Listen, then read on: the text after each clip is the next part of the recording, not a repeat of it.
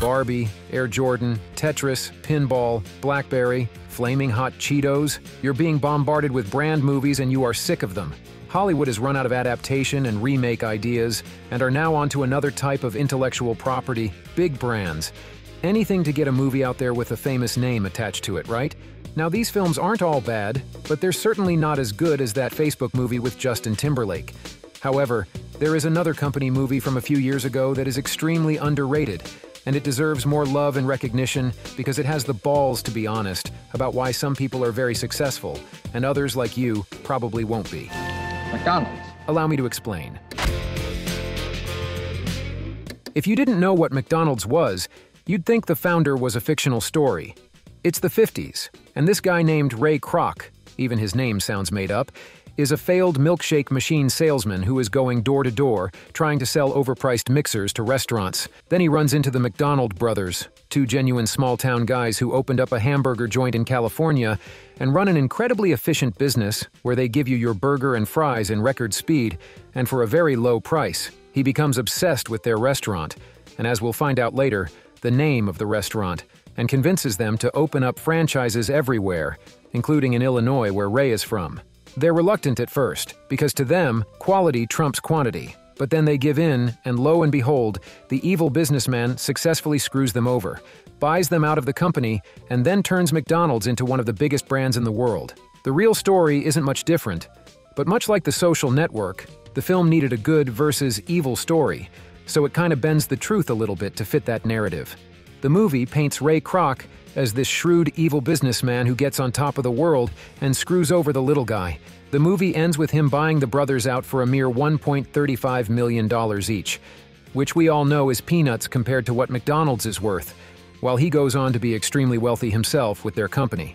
Now, all of that did happen, but the movie conveniently ignores that at the time Ray Kroc did this, he didn't actually have a lot of money, and it was really hard for him to get $2.7 million to buy them out. He wasn't a billionaire who got some pocket change and gave it to the brothers like he was feeding scraps to stray dogs. He almost went bankrupt trying to raise that money, and so he took a huge risk buying them out and continuing with his plans, which we all know now worked out great for him, but it could have backfired too. Also, the $2.7 million was their figure, not Kroc's.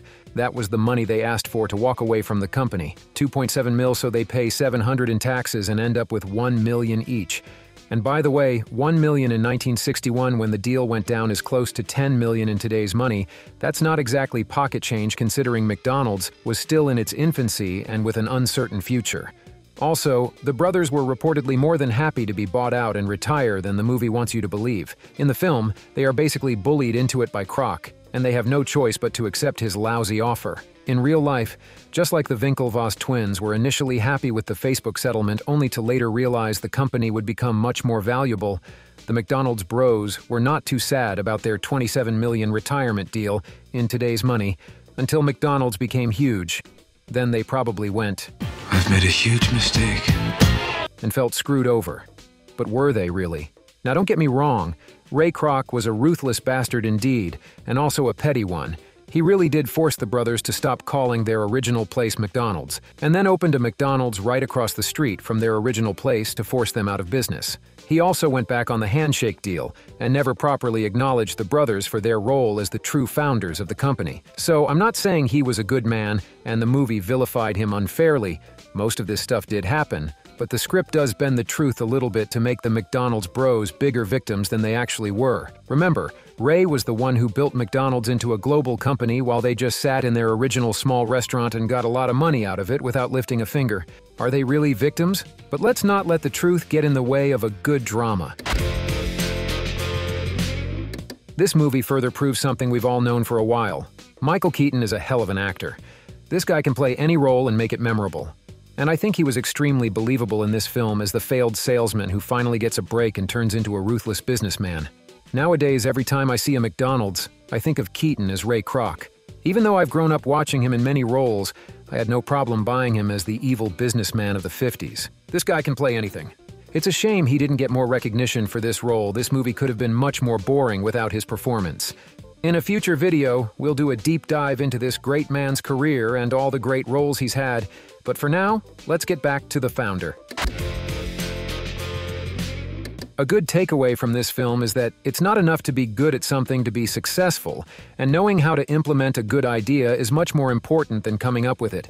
Steve Jobs didn't invent the mouse. He never even had the knowledge or skills to build one, but as soon as he saw a prototype at Xerox, he knew it was something people would want to use with a computer, and took an idea that wasn't his and helped transform it into a revolutionary product. That's why this movie is fascinating. It makes you wonder, whose idea was this really?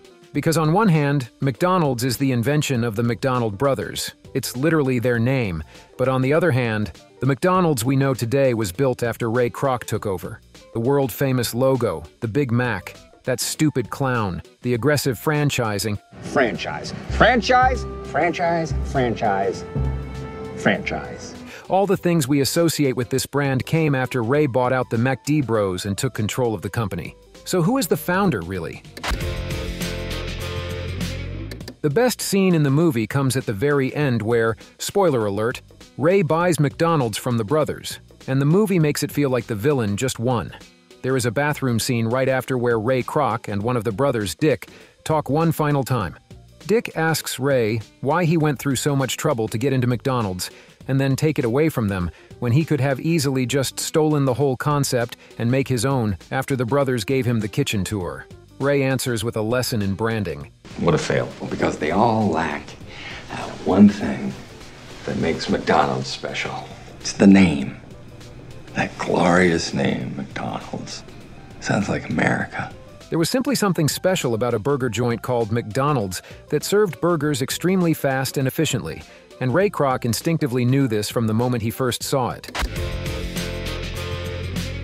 This film finds a brilliant way of successfully breaking the show, don't tell rule by having the main character actually looking at the camera and telling you the main takeaway from this film.